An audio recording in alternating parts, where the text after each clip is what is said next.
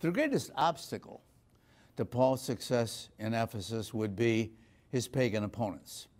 And very often we find in the case of the early church, this is very typical, because often the persecutions, the Roman persecutions, were incited not by the emperor, but by local governors whose feet were held to the fire by pagan priests.